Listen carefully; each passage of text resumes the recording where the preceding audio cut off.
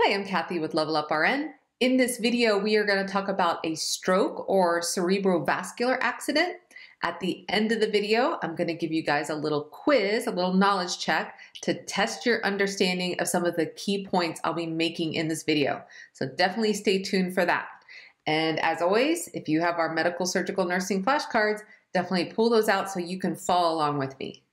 With a stroke, we have the sudden interruption of blood flow to the brain, and this deprives the brain of the oxygen and the nutrients that it needs, and this leads to brain tissue damage and necrosis.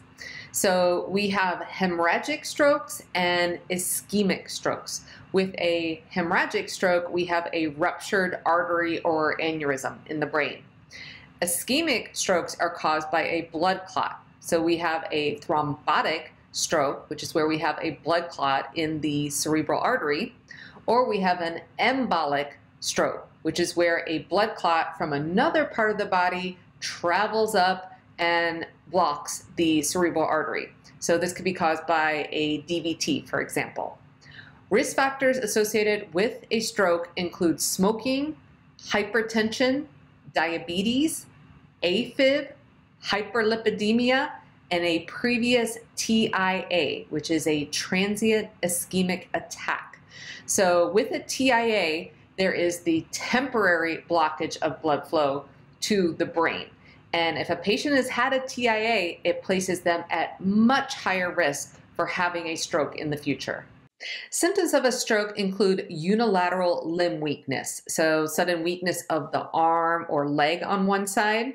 It can also cause facial drooping, slurred speech, dizziness, as well as visual disturbances. If the patient has a stroke on the left side of the brain, that can cause something called expressive aphasia. And this means that the patient will have the inability to speak or understand language. They may also have difficulty with reading and writing. So our little cool chicken hint here on the card is left equals language. So if you have a stroke on the left side, that can definitely impact the patient's language abilities. In addition, if the patient had that stroke on the left side, that can cause right-sided weakness or paralysis. So if you watched my A&P review of the nervous system, you know that the left side of the brain controls movement on the right side of the body. So that's why with a left-sided stroke, we have that paralysis or weakness on the right side of the body. If the patient had a stroke on the right side of the brain, that can cause poor judgment and impulse control. It can cause the patient to overestimate their abilities as well.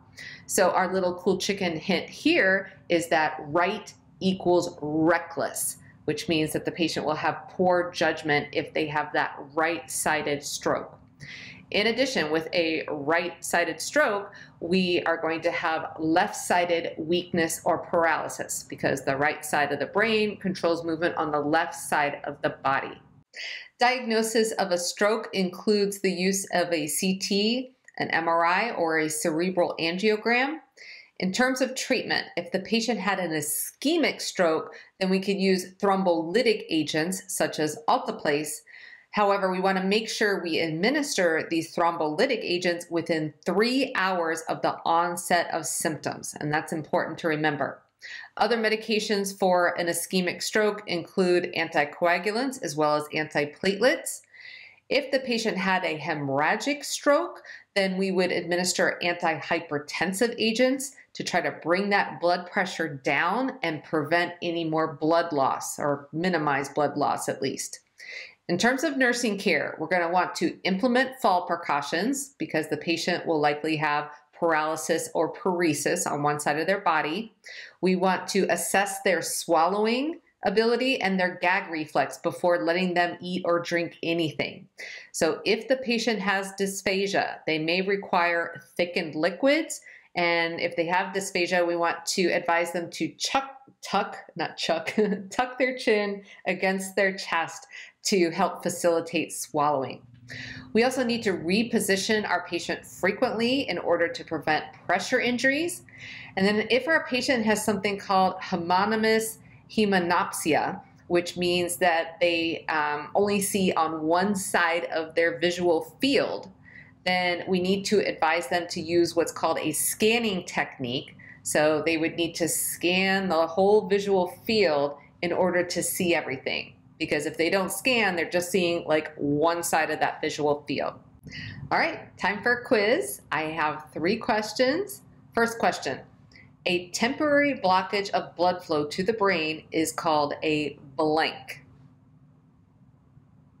The answer is a TIA, or a transient ischemic attack.